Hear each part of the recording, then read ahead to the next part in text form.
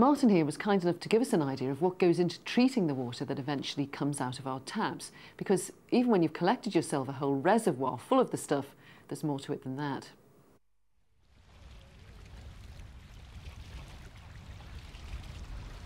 Well, behind me is Hanningfield Reservoir. It's a man-made reservoir and it's filled up from the River Blackwater and Chelmer.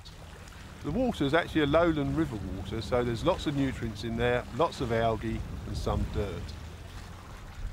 And it's our store of water to start treating in the giant Hanningfield treatment works. The site covers an area of some 28 hectares and provides drinking water to about 600,000 people. To become drinking water, the water needs to pass through several treatment stages. As many of these are hidden from view, I'll illustrate some of those stages with the aid of computer animation.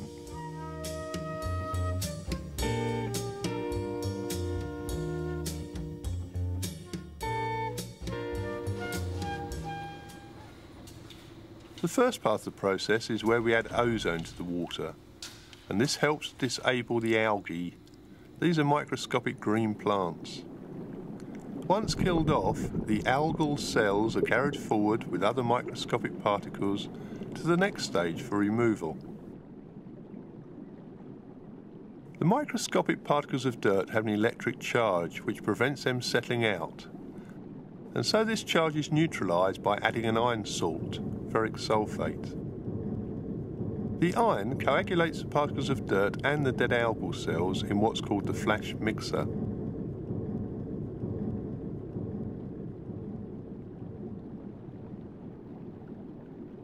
As the coagulated water leaves the flash mixer, polyelectrolyte is added to start the process known as flocculation. This is a process where the coagulated particles come together to form a more visible flock. These are then removed in the settling tanks. The next part of the process is where we soften the water. The water from the rivers is very hard, so we need to take out some of the chalk substances to make the water softer. We do this by adding lime to the water, but when you add lime, or calcium hydroxide as it's called, to hard water, you make chalk and a softer water. The process we use is known as pellet reaction, and this takes place in large steel vessels. Hard water enters at the bottom of the vessel, where lime dissolved in water is added. This causes the calcium to precipitate as a chalky calcium carbonate. Fine grains of silver sand are added. Onto these, the chalk is deposited, forming larger pellets and leaving a partially softened water. The water now leaves the softening tanks and comes into the sand filters. As the water passes through the sand, all the dirt particles are left in the sand and we collect the clear water underneath. However, the sand blocks up after a while, so every 48 hours we have to drain the filter and we wash it by blowing air and water up from underneath the sand.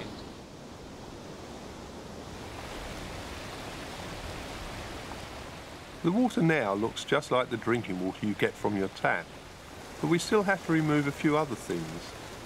Our water, because it's coming from arable farmland, contains minute pesticide residues. So once again, we add ozone to remove these from the drinking water. This very powerful oxidant blows apart the pesticide molecules, and it leaves the water free from most organic chemicals. This second exposure to ozone takes place in large tanks, so that the water flowing through the tanks meets a gas at 3 points. This ensures that the gas can act effectively without having the risk of too great a concentration in one place.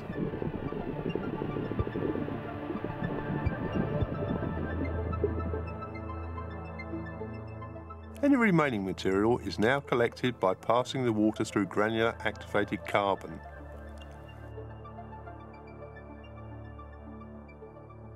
This is charcoal which has been specially treated to give it a very large surface area for absorbing organic molecules.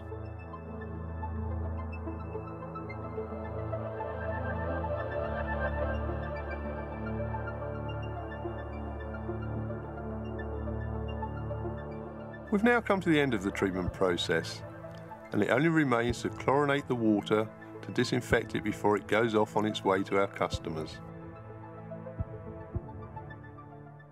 So Claire, the water treatment process that we've just seen there, how universal a process is that?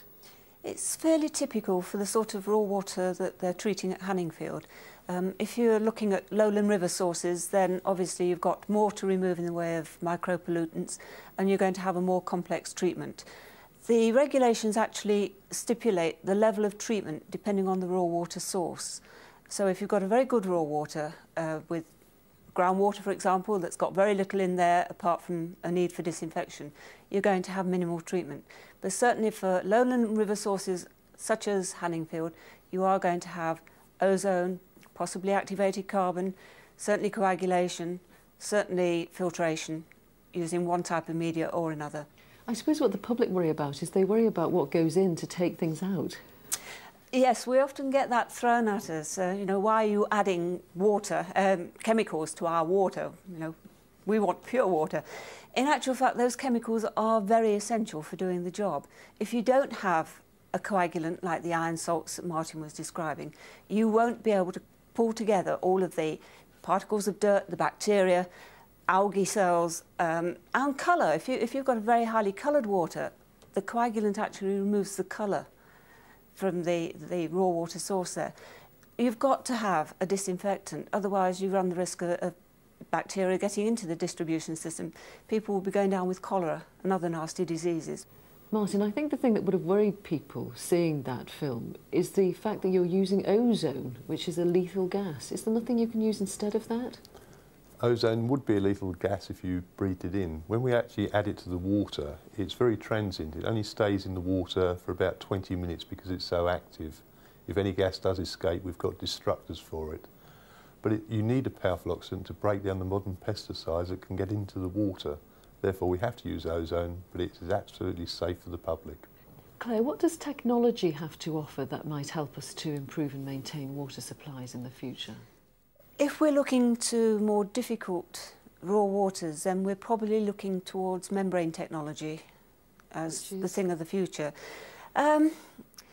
Possibly the simplest way of describing this is that you have a very, very thin fabric that's got a very, very small pore size within it.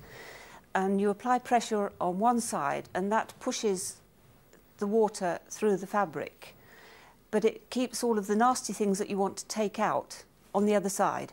You say that we're looking to do this. Are we actually doing it yet? Is anyone doing it anywhere in the world? We are using membrane technology in the UK in 2 or 3 areas. One is to remove nitrates, and that is actually happening in the East Anglian region where you've got high nitrates in groundwater. Because of agriculture? Because of agricultural use.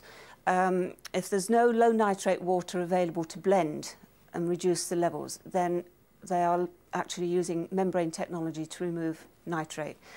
We're also using it in quite a lot of areas to remove a rather nasty little parasite that sometimes appears in drinking water called Cryptosporidium.